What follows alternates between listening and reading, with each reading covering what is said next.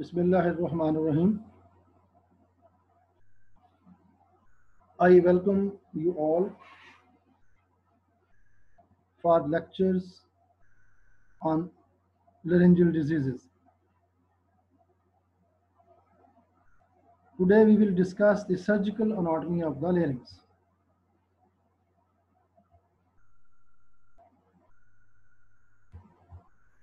As you know, larynx, the sound box of the human beings, lies in front of the hypopharynx, opposite to C3, C4, C5, and C6 cervical vertebrae. It moves vertically and anteroposteriorly during swallowing and phonation. The larynx can be moved passively from side to side, producing a characteristic grating sensation known as laryngeal practice. In adults, the larynx ends at the lower border of C6 cervical vertebra.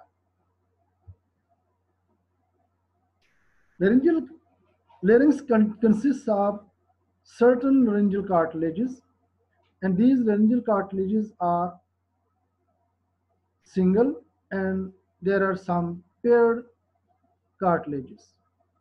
The three single laryngeal cartilages are thyroid cartilage, cricoid cartilage, and epiglottis.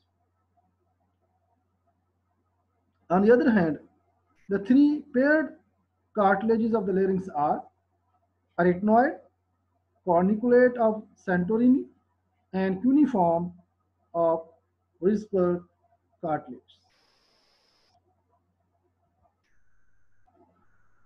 This anterior view of the larynx is showing you different laryngeal cartilages. You can see here that this is the epiglottis and this is the thyroid cartilage, and this the lower one is the cricoid cartilage. And this thyroid cartilage is having Adam's apple in the middle, that is the laryngeal prominence. So these are some of the cartilages which you can see on anterior view of the larynx. Now these two figures show the posterior view, and this one shows the left oblique view of the laryngeal cartilages. On posterior view, you can see the epiglottis, cricoid lamina, arytenoid, 2 in number, and thyroid lamina in between these two large thyroid cartilages. In the other figure, on left oblique view, you can see these cartilages as well. This is the superior view of the larynx, showing you the thyroid cartilage above, cricoid cartilage below. Then this is the vocal ligament, which is present within the vocal cords, and this is the arytenoid cartilage. This is the sagittal section of the larynx, showing you different cartilages and membranes and ligaments of the larynx. And in this figure, you can see the coronal this is the coronal section of the larynx, in which you can see the epiglottis having vestibule of the larynx here, and this is the ventricular fold, this is the vocal fold, and this is the subglottic or infraglottic space. So this is the coronal section of the larynx, which is seen in this figure. Now this is the view of the larynx when we perform flexible laryngoscopy. You can see here that this is the epiglottis. These are the two epiglottic folds, and this is the vocal cords, true vocal cords, 2 in number, and below the vocal cords, these are the tracheal rings, which are seen through the flexible laryngoscopy. Now, the cartilage histology. The laryngeal cartilages are elastic cartilages, and some of the cartilages are hyaline cartilages. The elastic cartilages are epiglottis, corniculate, cuneiform, and apex of the arytenoid. There is little or no calcification at all in these elastic cartilages of the larynx. The hyaline cartilages of the larynx are thyroid, cricoid, and remaining arytenoid. These calcify as the age of the human being advances.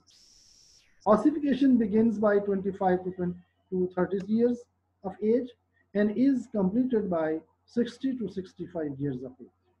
This calcification may sometimes be confused with foreign bodies in the esophagus or larynx on plain x-rays. Membranes and ligaments of the larynx. These are extrinsic or intrinsic.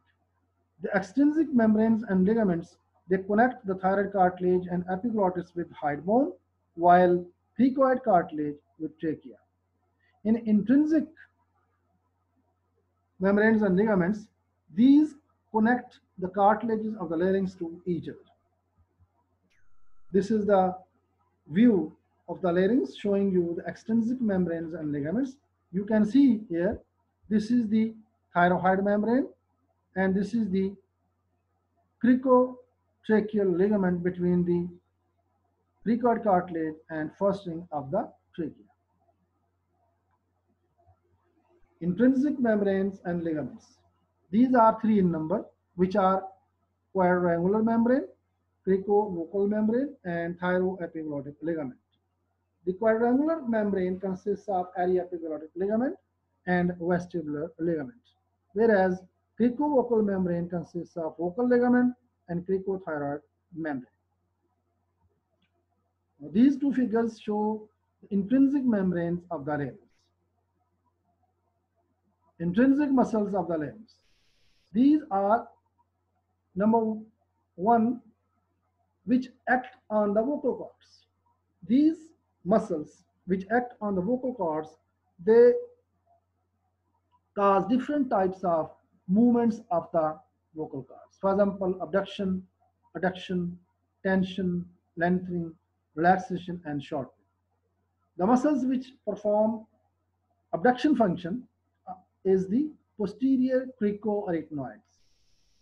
The muscles which perform adduction of the vocal cords, they are lateral cricoarytenoids, transverse interarytenoids, and thyroarytenoids external. The muscles which produce tension and lengthening of the vocal cords is the cricothyroid, and the muscle which cause relaxation and shortening of the vocal cord is the vocalis muscle. The muscles which act on the laryngeal inlet, they will produce opening and closing of the laryngeal inlet. The openers are thyroepiglottic muscle, whereas the closer are the oblique interarytenoideus and aryepiglottic muscles. This figure is showing you different intrinsic muscles of the larynx. Extrinsic muscles. These are the primary elevators, secondary elevators, and depressors. The primary elevators are stylopharyngeus, salpingopharyngeus, palatopharyngeus, and thyroid, whereas secondary elevators are mylohyoid, stylohyoid, geniohyoid, and digastric. Whereas the depressors of the larynx are sternohyoid, sternothyroid, and omohyoid.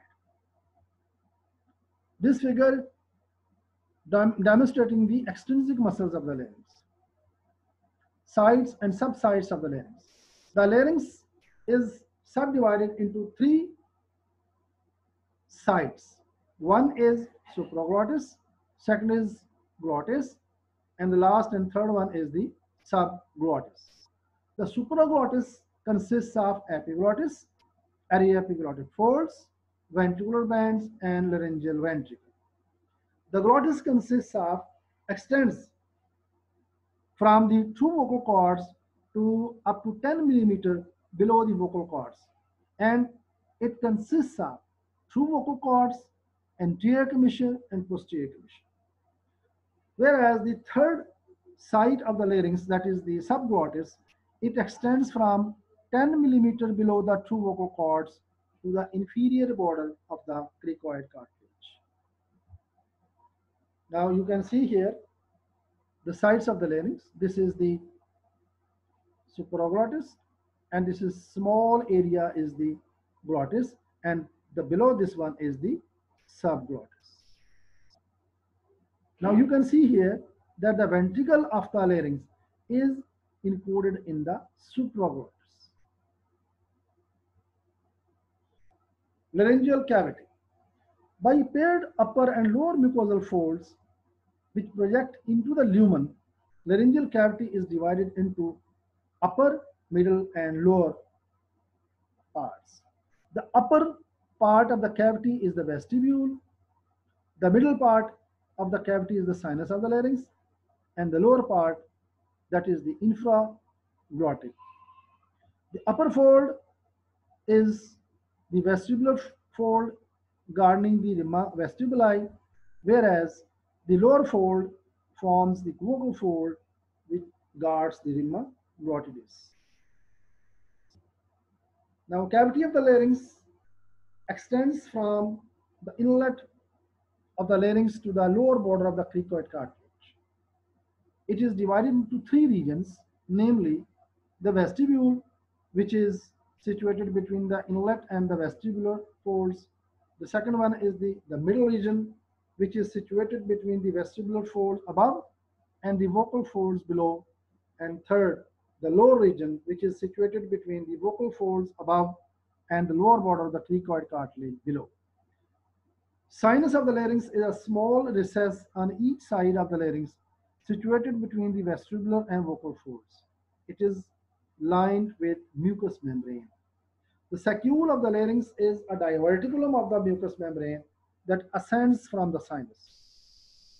It contains some mucous glands which secrete mucus which lubricates the vocal cords.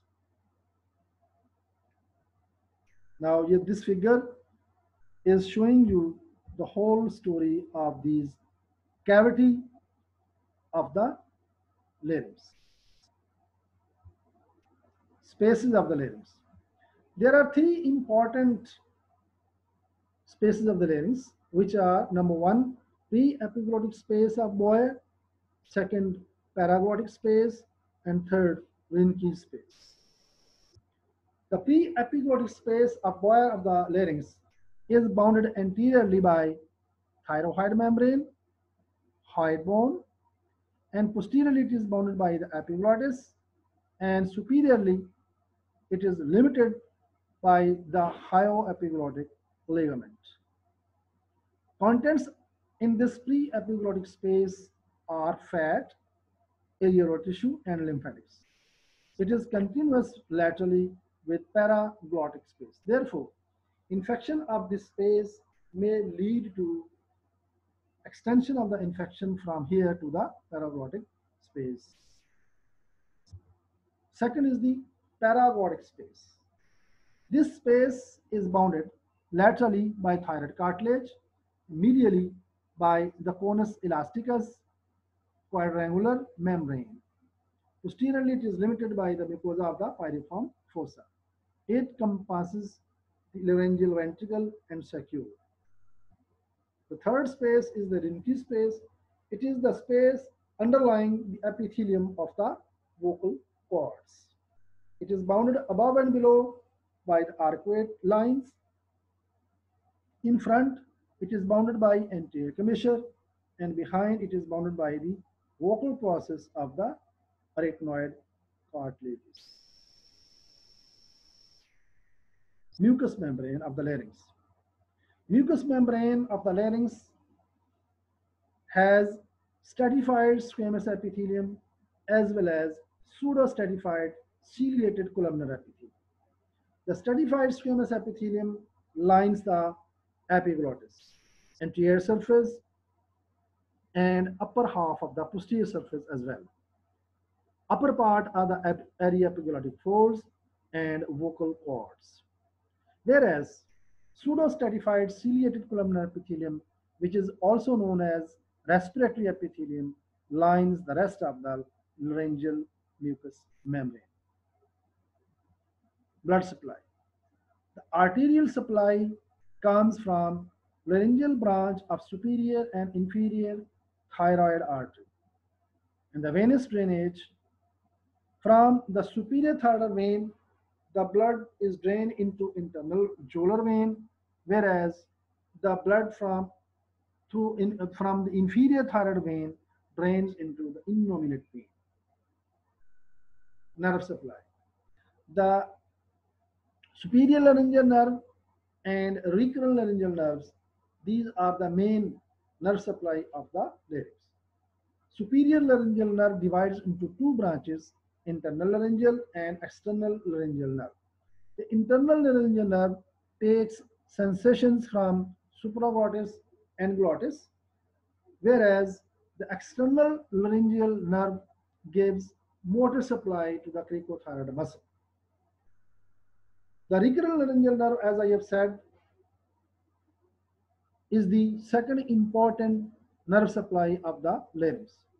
Sensations from the subglottis is through recurrent laryngeal nerve, whereas recurrent laryngeal nerve also supplies motor supply to all the intrinsic muscles except cricothyroid, which is supplied by the external laryngeal branch of superior laryngeal nerve.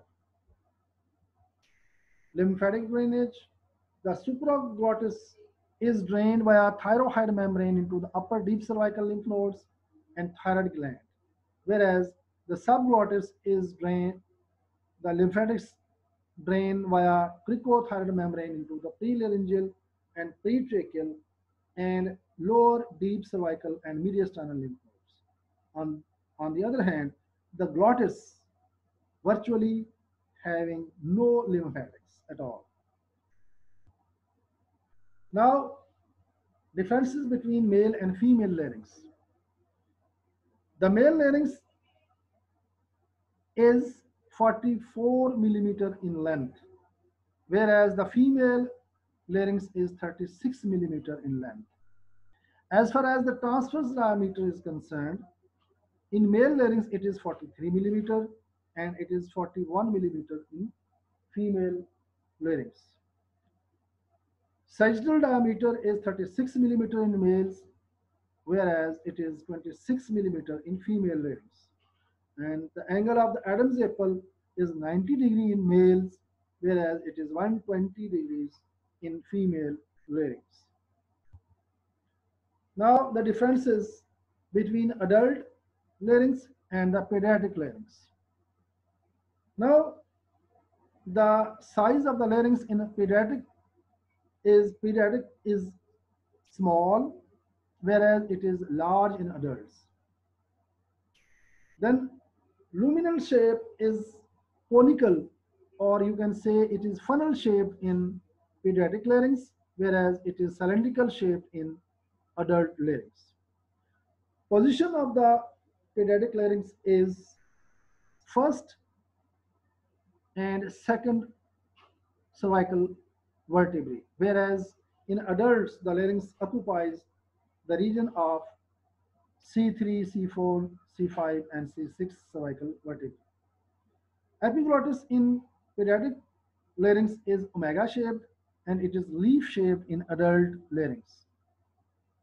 Thyroid is flat in children, whereas it is shield-like in adults. Arytenoids is large in pediatric larynx and it is small in adult larynx.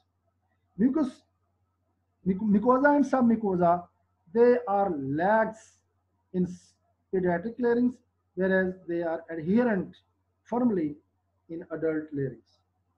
The narrowest part in pediatric larynx is the subglottis area, whereas it is the glottis which is the narrowest part in adult larynx. We can also recall the differences between adult and infant larynx by 7S. 7S means size, shape, softness, superiorly placed, stator, sensitivity, and subglottis. Size of the larynx is smaller in infants. Shape in infants is funnel shaped and it is cylindrical in adults. The laryngeal cartilages are softer in infants and the larynx is superiorly placed in infants and it is straighter and less oblique than in adults. Sensitivity is greater in infants, more prone to spasm. That's why, because the infant's larynx is more sensitive as compared to the adult one. And subglottis is very narrow. Even a small swelling can lead to airway obstruction in infants. You can see here, this is the adult larynx. You can see this larynx is a cylindrical in shape, uniform lumen throughout the lumen. Whereas in the pediatric larynx, you can see in the upper part it is wider and in the lower part it is having narrower lumen. So it is a cone shaped, or you can say it is a funnel shaped larynx in pediatric larynx. Thank you so much.